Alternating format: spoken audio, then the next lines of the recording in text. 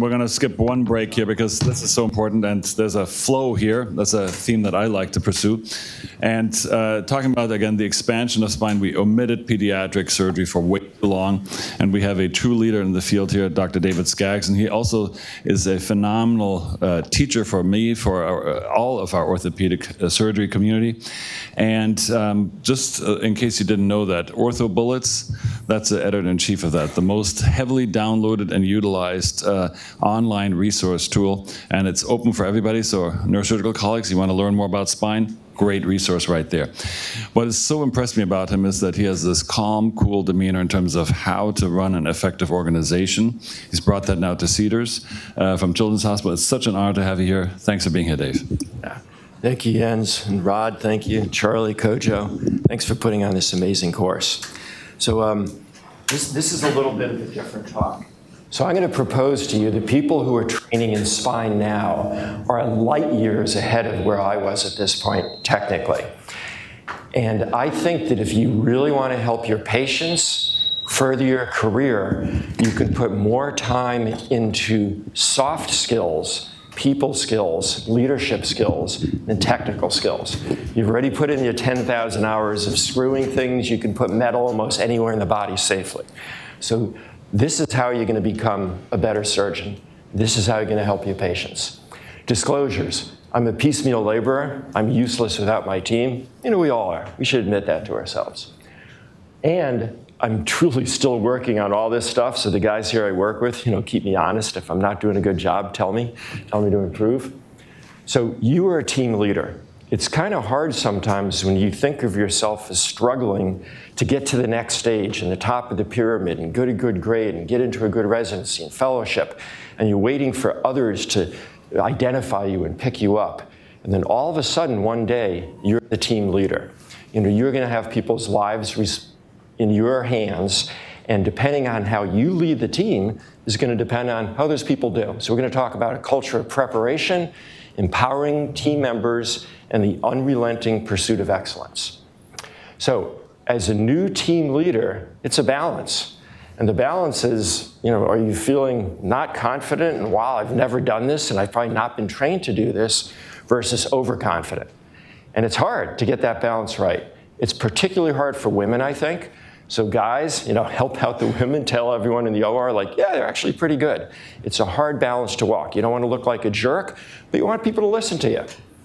And an additional disclosure is surgeons think there's better teamwork in the OR than everyone else thinks. Like, look at this, the anesthesia residents here. Ooh, this is kind of hard. The anesthesia residents, only 10% of the time do they think there's good teamwork in the OR. And the surgeons, 80% of the time, they think is good teamwork. So we have a lot to do here. You know, our self-perception is probably inaccurate. So James Clear is one of my favorite authors. If you haven't read it, you should get this book, Atomic Habits. Atomic means like little atoms. You know, he talks about how you don't rise to the level of your aspirations. You know, everyone has goals, so what? But you fall to the level of your systems. So to be a good team leader is all about putting systems in place. And in business school, they teach you, you put systems in place so the really good CEO, if he leaves the organization, it still works. If you have the charismatic CEO and they leave the organization and it doesn't work anymore, that person really wasn't a good leader. So, Boy Scout motto, be prepared. It's corny, but it's true. Start a culture of preparation on your team. So you've probably all seen these checklist books, and we probably have checklist fatigue, but you know who hasn't? Parents, families haven't. So the same checklist that I hope my residents and fellows get, I hope it still happens, is the same checklist that my parents have. And the parents of my patients, they're not going to let us forget something. Trust me, they're looking at that checklist, and you put them on your team. You say, you know, I have thousands of patients. You have one. Don't let us forget anything here. And pre-op spine classes. So my nurse talks about the whole surgical experience. She thinks 1/3 of it is ahead of time, 1/3 of it is the surgery, and 1/3 is afterwards. Yeah, that might be true. Gallup poll shows every single year, except for after 9/11, then it was firemen, nurses are the most respected profession in the United States.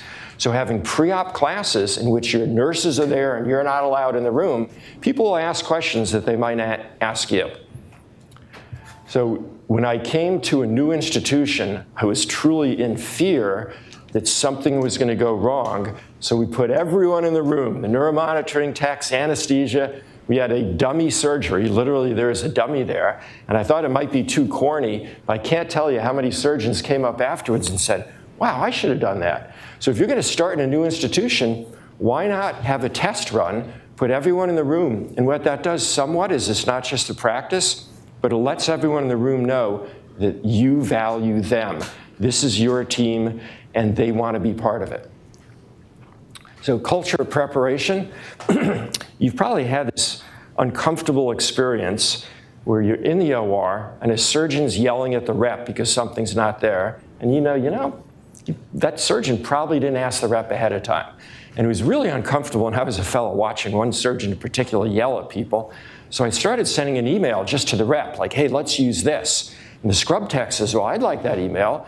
And then the circulator wanted it. Next thing you know, 55 people get this email that I put out every Sunday morning. You know, it does take a little bit of work on my part. It probably takes an hour of sitting down, reading every note, looking at every MRI and CT, and planning quietly what we're going to do in surgery. But by the time you get there, everybody's read about the plan. Everybody feels respected that they were included in the plan. And a lot of times, people come up with better ideas, things I didn't think about. I'm like, wow, you're right, we could put a connector there. Or yes, you know, this person does have 6 lumbar vertebrae, thanks. And the culture of preparation, one of our old fellows, Michael Vitale at Columbia, showed that if you present cases ahead of time at a pre-op conference, then a lot of the time you're going to change the plan, but almost never is the case delayed. So don't be fearful. So right now at Cedars, the full-time faculty members present every single case they do pre-op and post-op. And we criticize each other hard. And I can't tell you how much I'm learning from this. It's wonderful to hear as many cases as you can, how different people do different things. So we talked about culture of preparation, practice before you get in the OR. There's other things we can do to make things easy. So, you know, everybody seems to use different language here, and the surgeon says one thing and the x-ray tech thinks something else. You know, I'll give this to you guys if anyone wants to email me. It made a difference. We had a grand rounds. Pat was there. We all sat down and talked about it. We came up with a common language, and I try to use this. You know, sometimes we forget, but it makes it so much quicker. And I think we could do a good study before and after showing that there's actually less fluoro because people are more likely to be in the right place the first time. And surgeons believe they should not be questioned. You know, it's the old Korean airline things where if someone believes he shouldn't be questioned, no one speaks up. The truth is, we have one brain. If something goes wrong in the OR, probably somebody else knows it, and they're afraid to speak up. So when Google looked at their teams, and they tried to figure out what's the thing that makes a high-functioning team, the number one thing was people feeling comfortable to speak up, having psychological safety. So you want to create that in your OR. How do you create that? If somebody has a stupid suggestion, you know, that's stupid. You go, wow, thanks, let's think about that. And you know, do you want to be the surgeon who's like, do I have to yell at you again? I told you this already before. Or do you want to be the person that says, wow, thank you. Do you have any other ideas? You know, it's easy to shut people down. People are afraid to make an error because you're the team leader and you probably know more than them. But they might know, they probably do know more than you about something specific, like what tool you're going to use or what's going on with neuromonitoring. And studies have shown that if a surgeon is mean to someone in their team, you can't recover that with good leadership. It's a long, long, long time before people respect you again. So a dean at USC, who was one of these seasoned deans, I remember said, you know, Dave, almost all the time when surgeons get in trouble and behave badly, it's because they think they're protecting their patient. So watch out for this pitfall. If you like run into the CEO's office and yell and scream to protect your patient, you know, you still look like a whiny child and you're being ineffective. You know, that doesn't justify it. It's not okay. So how do you get people to speak up in the OR? You know, sometimes I say jokingly, I need all the help I can get. I'm someone's husband. You know, just have some humility, put yourself a little bit lower, ask others for help. They're willing to help you if you ask. So one of the tricks we use sometimes, if, you know, we say, do the screws look good or is that really L5? ask the lowest level person in the room, ask the medical student. Because if I go, yep, that's L5, people aren't going to argue so much. But the medical student, the resident, comes to it with a fresh mind, and people will argue with them. So I try to always get consensus. At least 2 people agree, yep, that's T12, that's our LIV, perfect. And empower everyone in the room. You know, when you do scoliosis surgery in kids, you want the blood pressure low when you dissect so you don't lose blood. And then you want it high, maps of around 75 when you move the spine around so it keeps having the blood flow and you don't lose signals. And what used to happen is I would ask, okay, is the blood pressure 75? We're putting in the rods. And anesthesia would always go, yep. And you'd look over and you're like, oh, no, it's 50. You're like, we're trying to get there. So it took me a while to think of this. We just put the blood pressure up in the TV.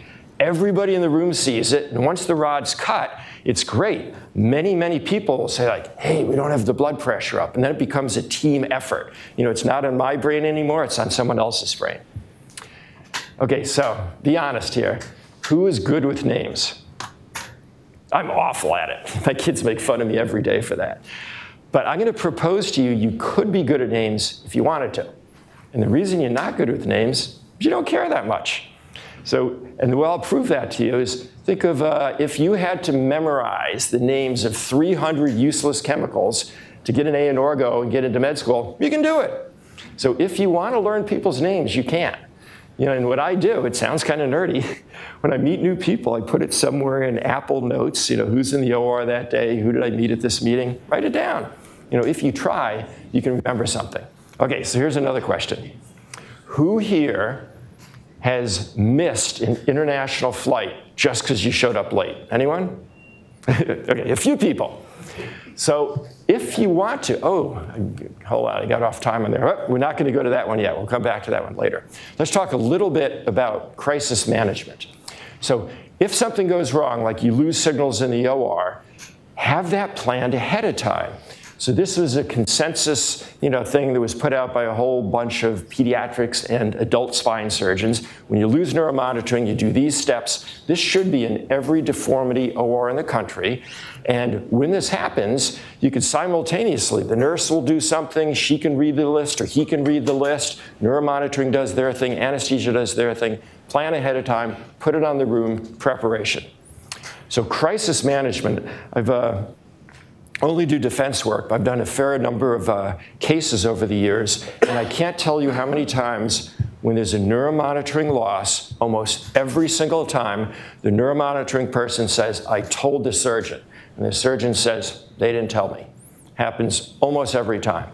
So do what they do in crisis situations, firefighters, military. If they say, we've lost signals, repeat back. You've lost signals? Yep, we've lost signals.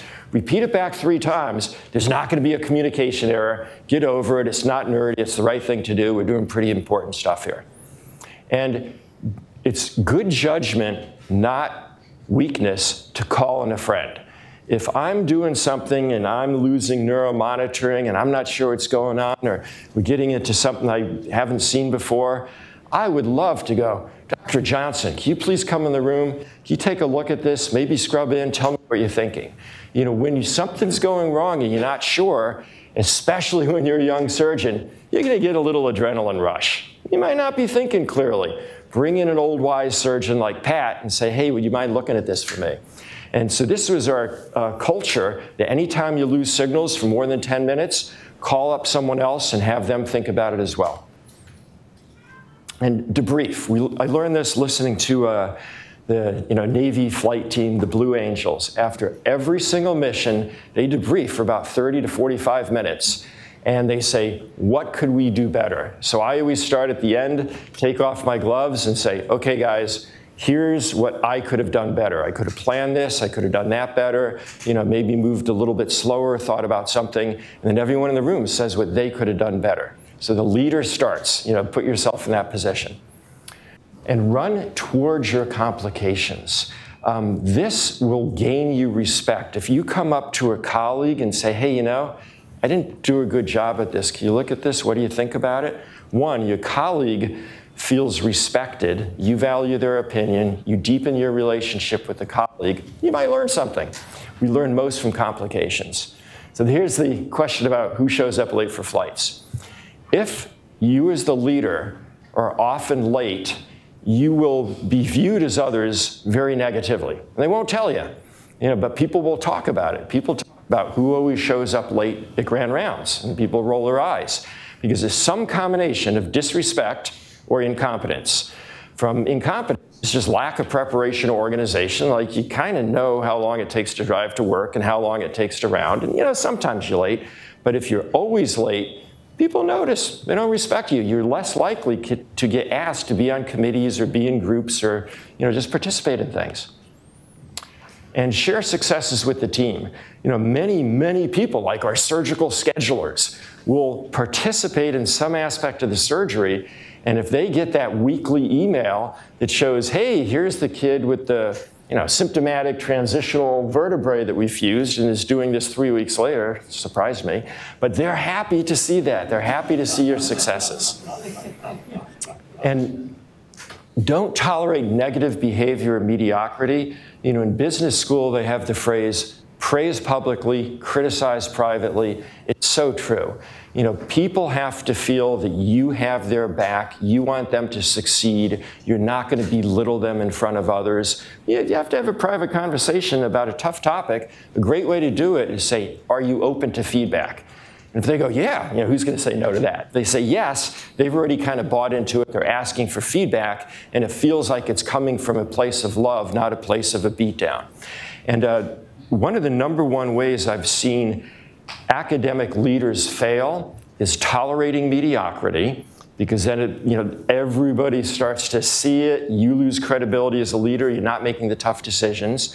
And it's pretty easy to do this. All you have to do is send an email, document a shortcoming. When someone gets an email, they're like, whoa, this is documented.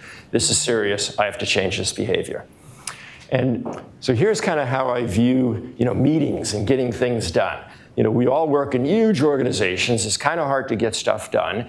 And if you have a text or an email, it's fast, it's easy, but it's also very likely or easy to be judged as a negative or misinterpreted. If you have something that's important, take the time to have the personal meeting, or even if you're going to meet with a lot of people, do all the meetings before the meeting. And it takes time, but there's no better way than one to communicate with someone to get something done.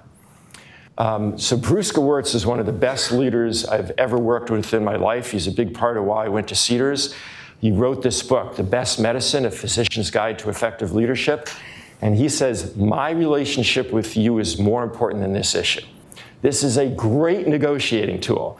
So if you're going in to talk to your new chair or something about an office or parking spot or OR time, whatever it is, don't feel like you have to win every argument. And sometimes right in the middle of a meeting, I said, you know what?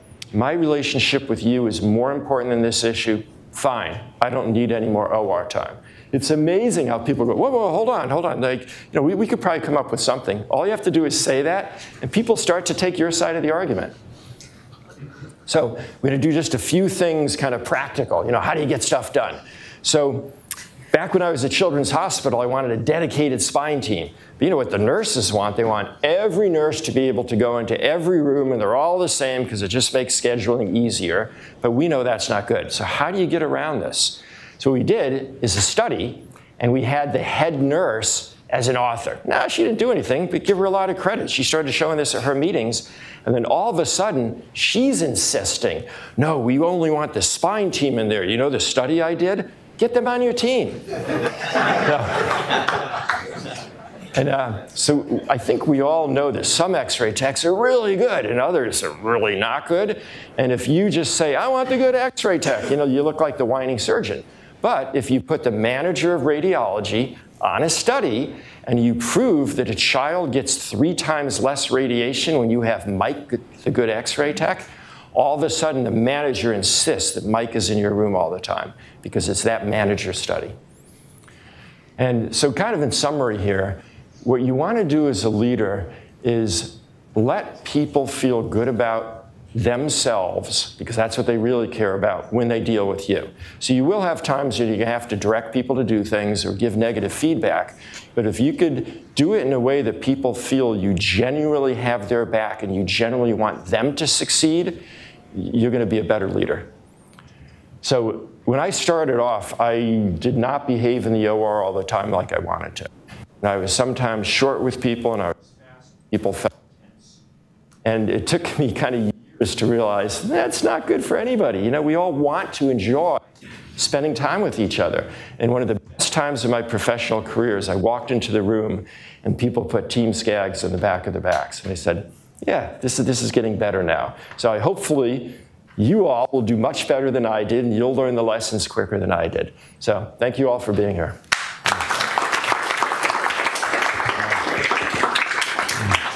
Absolutely outstanding. I turn this up. No. Thank you so much. So who's had, at the beginning of their residency, a leadership or conduct talk? I mean, these are not soft skills. These are elemental skills, I think. So who's had this kind of an orientation as to how to interact in the beginning of their residency? Show of hands. Was it with Dr. Skaggs? No. Kojo, do you do something like this for your residents at the beginning of the residency as program director? Every year. Every year? I think this is one of the most fundamental things. Tell us about your experience. Did you have tell us who you are? Oh, okay. We'll send him out of the room. Did he do a good job? Yeah. It's Daryl Fields, neurosurgery resident at Pitt. Just outlining the things that will stop us from growing in our careers and the reality of what being a surgeon is outside of the OR. Yeah, I think this is kind of be overemphasis. I'm obviously a visionary program director, but how can we make this more widespread as a resource, Dave? I mean, should AANS, should AOS make this part of the curriculum for the residency programs so you have a kind of a better way of how to conduct yourself to be successful? Yeah, you know, it sounds great, but the risk is, you know, by the time these programs get kind of watered down, you just feel like, you know, someone's telling you, you know, do yoga and meditate and you'll feel better. And it's like, you know, stop telling me that. So it's tough. I think you almost have to have people wanting the course or the talk before it sinks in. The SRS now is starting a leadership course, and I think that the number one thing we could do is we as leaders, the faculty here, let everyone know this is important, this matters. You know, the soft skills I think used to be made fun of, and I think that people more and more are realizing that that's where we can get the most bang for the buck. And honestly, just enjoy going to work every day. Instead of feeling like people are against you, feel like they're for you. Yes, sir. David, that was amazing, and I guess I would like to leave the attendees with one kind of story on this topic. And we're calling it leadership, et cetera, but treat everyone in the operating room like you want to be treated as if they were your friend or your partner or your family member. And even as a trainee at PGY1, go up to the nurse and the scrub tech and the anesthesia person and say thank you at the end of the case. Don't just run out of the room and get back to your paperwork and your computer and your Epic, all that. Say thank you. And if you can, use their name.